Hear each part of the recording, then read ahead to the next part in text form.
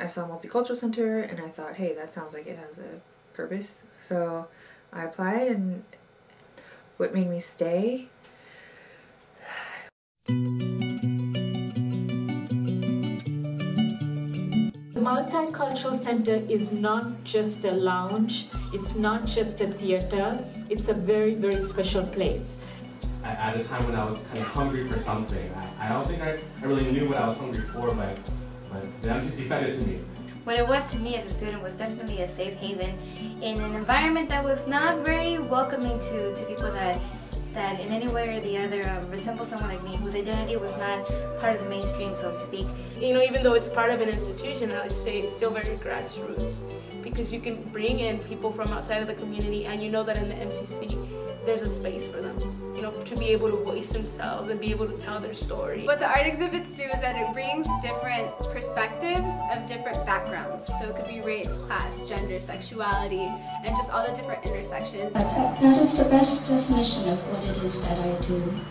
I am a community artist because I depend on people to feed my artwork, and they in turn depend on me to give expression and voice to what it is the community is experiencing. Cross-cultural interaction is, one of the backbones of this, society in which we live, and that's something that's integral. That's what this center represents. It wasn't here because the university wanted it here. It was here because a lot of students fought to have it. The campus climate was one of, it's rather mixed, as it continues to be in many places. There was the welcoming elements on the one hand, and then those other elements that wanted to continue things as they had always been. Originally, it was a group of black students who wanted a center. And then, they protested, they really went to the administration, then they got together with other students of color, fought for it, and finally they were given a room. It's not territorial, it's sort of anti-territorial, I think. And I think the way some spaces like the meeting rooms, the way they were designed, allows for, having a larger and smaller space. Having the kitchen there is always very important to groups most of whom come from cultures in which food and hospitality are sort of central. We were trying to promote these these multicultural events, so that it just wasn't one group putting something on, and trying to get the students exposed to a broader view of themselves and their place, among other people. And really educate them in the true sense of the word, not just the head, but also educating the heart as well. In the wake of the rebellions in South Central Los Angeles, a group of us organized a meeting for students. There were probably 25 or 30, mostly young women, not exclusively, but I think they were mostly women, who just didn't know quite what to do. They were all sort of devastated and wanted to do something positive, and they needed to talk about their feelings. And that was one of those moments when the MCC was perfect. Election night was a pretty crazy night. BSU came really excited. The lounge is just that type of place for it, where it's small enough where they can talk to each other and hang out and talk individually about what they thought about this election, and also big enough so they could have a lot of members. Basically, it was just an uproar of celebration. It was a good feeling. You could tell it was really historic.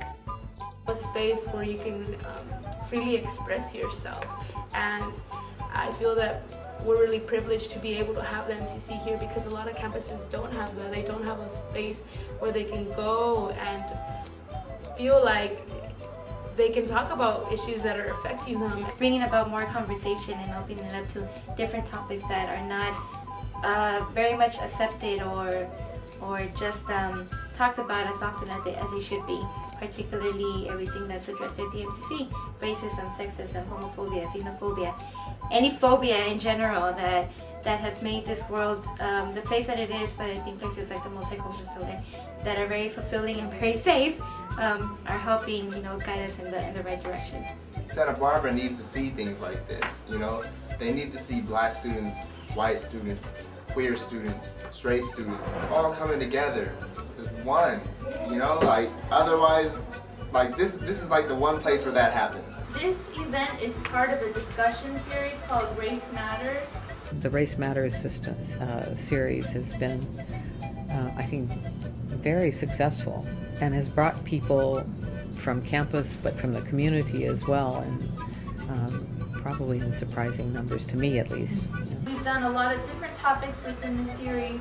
We've had race in sports media, we've had race and environmental justice, we've done race and gender. I use the term friends very loosely, but acquaintances, I guess you would say, who dressed up in blackface for Halloween in like 2007 as the guys from Cool Runnings. And that was, I thought, very offensive. You know, obviously, like the gangster parties. Mentality is different. I was taught to celebrate the gangster ways of Gandhi, who conquered with nonviolence as a way of life. There's not a lot of safe spaces here, and there's not a lot of safe spaces on campus.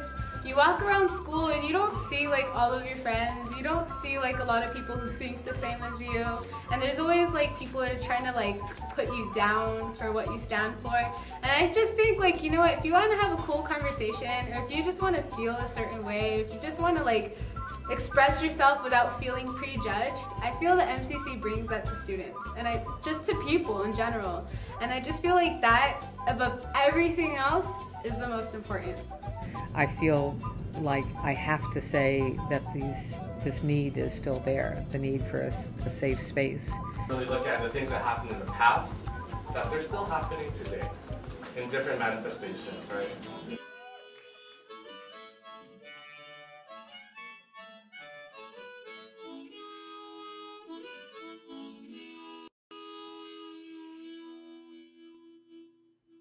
Empowering, friendly, fulfilling, amazing, colorful, revolutionary, community building, diversity, safe, critical, Queer, dynamic, enriching, welcoming, passionate, safe space, identity, empowerment.